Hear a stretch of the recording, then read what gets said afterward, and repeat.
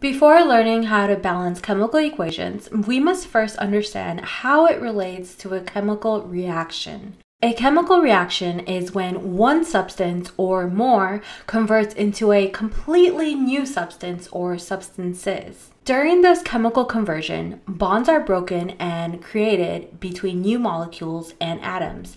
This forms completely new substances. Chemical equations represent these chemical reactions taking place. One of the most crucial concepts to remember about chemical equation is their balance. The law of conservation of mass states that mass is neither created nor destroyed, even by chemical reaction. Therefore, a chemical reaction neither creates nor destroys atoms. It only transforms the existing atoms into something new.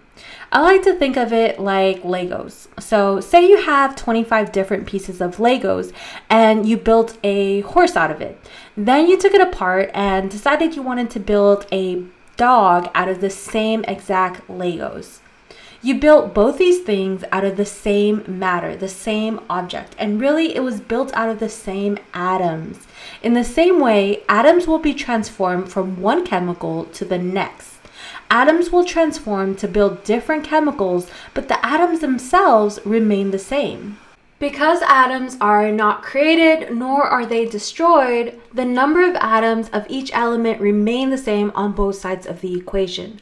Also, the number of moles remains the same on both sides of the equation for each element.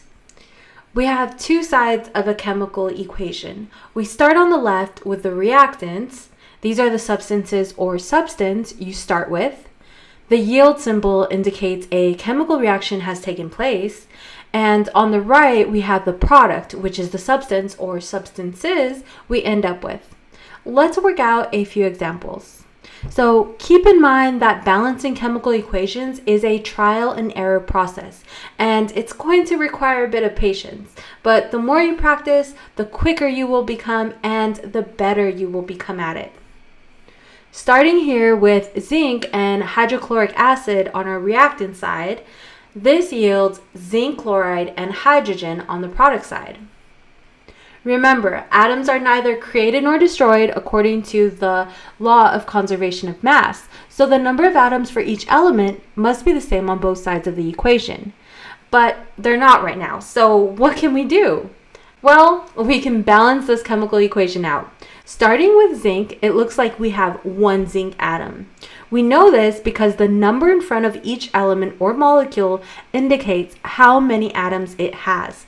No number means the element or compound has one atom. So we have one zinc atom here, one hydrogen atom, and one chlorine atom. On the product side, we have one zinc atom, we have two hydrogen atoms, indicated by this number 2 subscript, and we have two chlorine indicated by this number 2 subscript that is attached to it. So our zinc looks like it has a 1-to-1 ratio and it's balanced, so that's great. Hydrogen, however, is not balanced and chlorine is not balanced. Now, I want to point out something very important. The area that I have circled is called the coefficient, or basically it's where the coefficient goes. When manipulating numbers on the equation, you may only change these coefficients. The numbers down here, the subscripts, you must never ever change these. If you change these subscripts, then you're going to change the entire compound. Okay, so let's start by attempting balancing out hydrogen. We could put a coefficient of 2 here, and that will give us a 2 hydrogen. So hydrogen is now balanced. Now this coefficient is going to also be multiplied with the entire compound. So in other words, the 2 is going to be multiplied by every single element attached to it. So we multiply it by hydrogen, but also by chlorine. This will give us 2 chlorine. And now chlorine is balanced out. So now we have the same number of atoms of each element on both sides of the equation.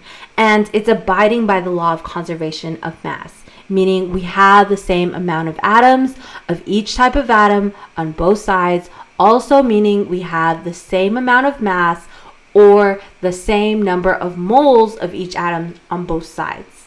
Next, let's try phosphorus plus chlorine yields phosphorus pentachloride. Starting off with phosphorus. We have 4 phosphorus indicated by the subscript. We have 2 chlorine. And I want to point out here that we have a compound of pentachloride together. This compound is made of 2 different elements, both phosphorus and chloride. It might be tempting to multiply the number 5 to the phosphorus, but this would be totally wrong. The number 5 only belongs to the chlorine. The subscript only belongs to the element it is attached to.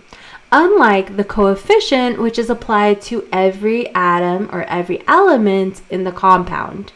That being said, phosphorus has 1 mole or 1 atom, and chlorine has 5 moles or 5 atoms. These phosphorus are unbalanced. So let me try this little trick of multiplying the amount of atoms of each side.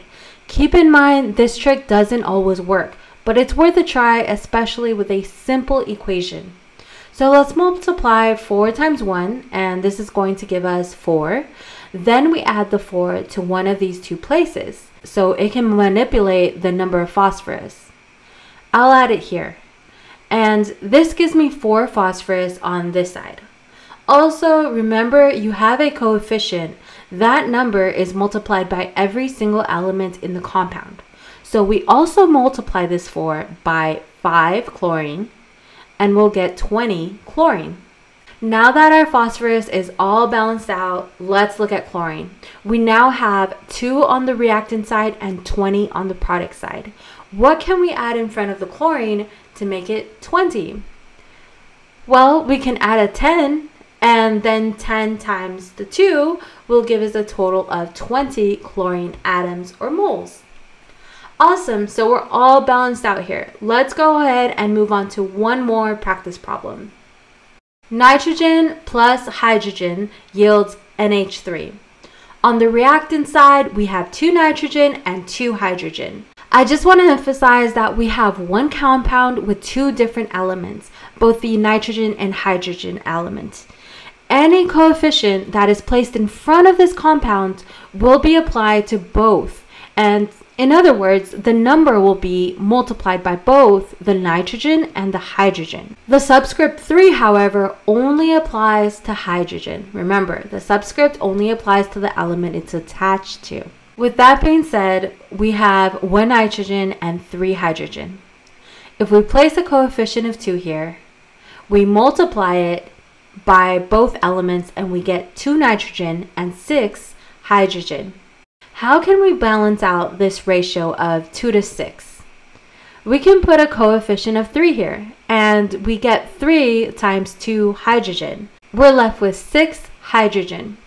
So everything is balanced out here. There is equal amounts of atoms of each element on both sides, as well as equal amounts of moles.